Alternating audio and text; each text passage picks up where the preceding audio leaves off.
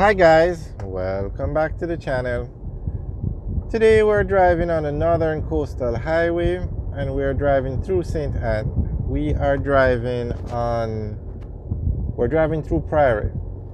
Now, it was announced recently that the government is going to expand this road. Now, this is the Northern Coastal Highway. It was built years ago, a long time, before Highway 2000. And this is what was considered a highway back then. This road runs from Port Antonio to Negril. So we're going through Priory now, but you notice Priory is a very developed place. So you have a lot of traffic delays when you're traveling here. So the government announced recently that they are going to be expanding the Northern Coastal Highway between Ocho Rios and St. Anne. And that Priory falls within that area. So you see, you have a car stopped here on the left. You see, you have to slow down. So it's not what you would consider a modern highway now. There's another car parked there, and Jamaica has a lot of indisciplined drivers. So in the evenings, this place is congested with traffic. So the government announced that they're going to build a bypass, a 4-lane dual carriageway with a concrete barricade, just like Highway 2000. So it's a major infrastructure project in Jamaica, and it should get started soon. China Harbour Engineering Company is the contractor, that goes without saying, and that highway is going to, there are 3 bypasses that are going to be built in the first section. Priory is going to get a bypass, Runaway Bay is going to get a bypass, and Discovery Bay is going to get a bypass.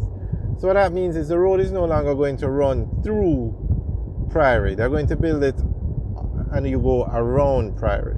So unless you have business to do in Priory, you just continue going straight on the highway, which is very good because this entire north coast of Jamaica is the #1 tourist spot in Jamaica. This between Negril, Montego Bay and Ocho Rios, that's where most of the tourists go.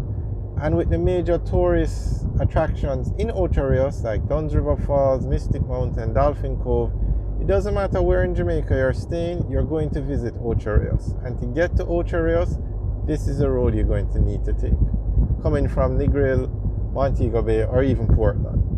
So it's very important that this road be upgraded to a 4-lane road, and we are going through Richmond now, and this is also a part of the road that's going to be upgraded. So the government is going to be spending more money on this road than they have on any other road in Jamaica. But this road has outgrown its usefulness, or not, I shouldn't say it like that.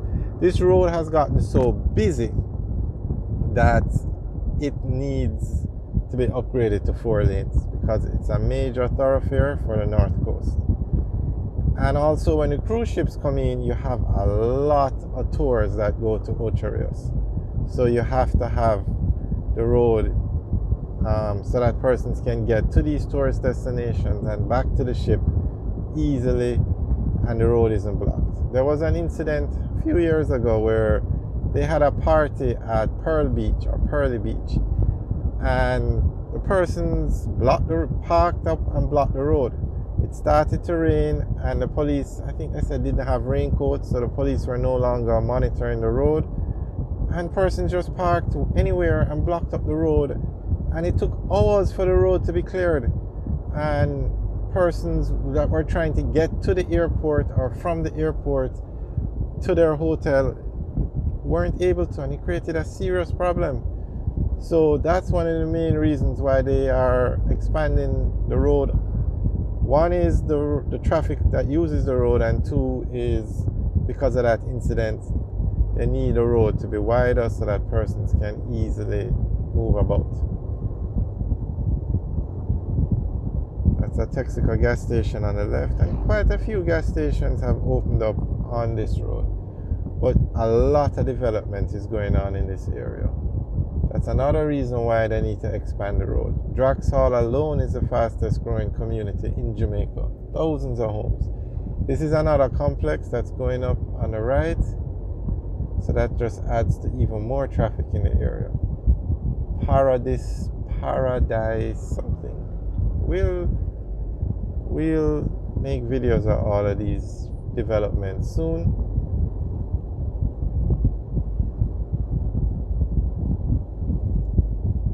So it's very good that the government is going to be expanding this road. Very good.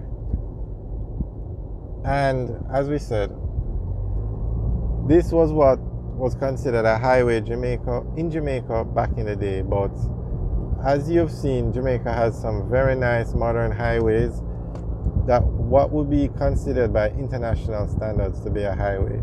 So it's very good that they're going to be upgrading this road to that kind of quality highway, or that type of highway basically. And one thing to point out is that you don't have to pay toll to use the road we're on, and the road that the government is going to be upgrading to, you don't have to pay toll to use that road. That's very important to point out.